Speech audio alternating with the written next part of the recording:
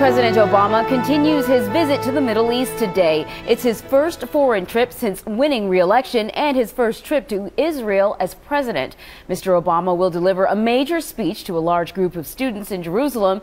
He will also visit the West Bank to talk to Palestinian leaders.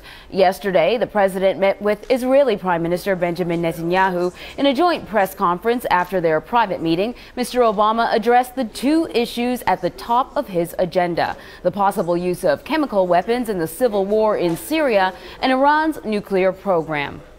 Assad has lost his legitimacy to lead by attacking the Syrian people with almost every conventional weapon in his arsenal, including Scud missiles. And we have been clear that the use of chemical weapons against the Syrian people would be a serious and tragic mistake.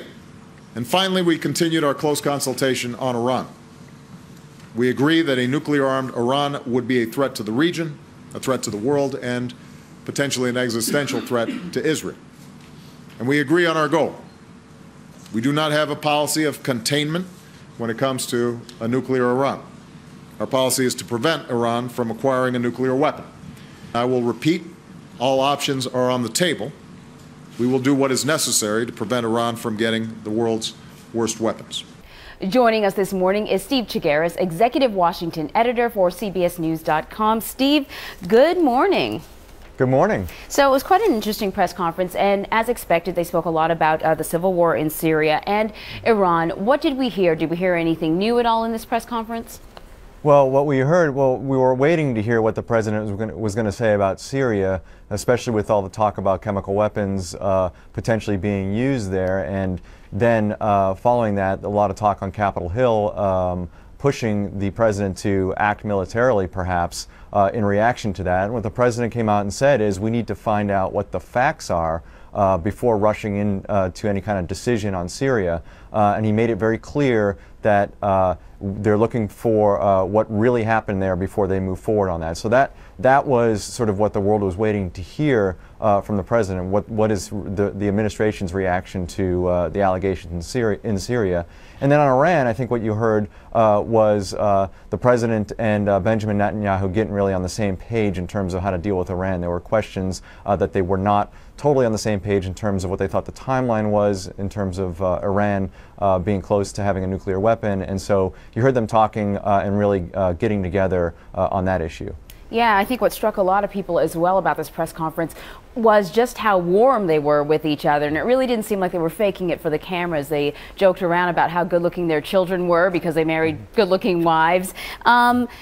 In the past, though, they've had a frosty relationship. Everyone knows about that. How important do you think it is for these two to connect, you know, on a personal level, not just in Israel, but in the United States? How important is it to have them working together in this warm way in the United States?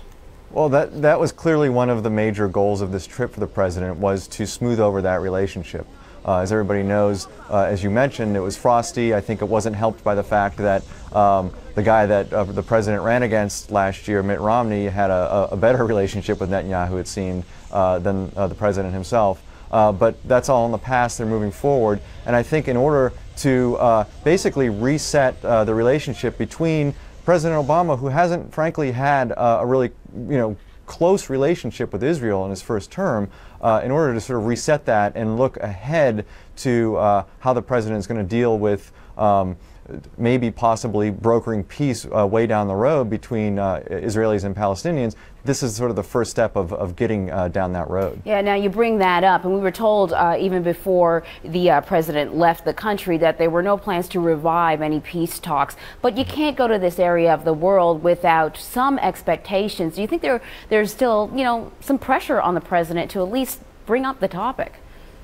Well, the topic is going to be brought up, there's no question. I mean, he's meeting with Israelis, he's meeting with the Palestinians, and they'll talk about that. But to think that he was going there to even, have an accord in hand and try to broker peace, that was not the point of this trip. I think the president will admit that they're not even that far down the road in terms of the relationship with Israel at this point. And secondly, they mentioned before that you look at previous presidents that have gone and brokered or tried to broker peace, Presidents Carter and Clinton, and the timeline was a little bit different. I mean, they were further down the road in terms of talks than the president is sort of walking into at this point. So I don't think there's an expectation that this is going to happen during his trip. All right, Steve Chaggaris, Executive Washington Editor for CBSNews.com. Thanks for joining us this morning.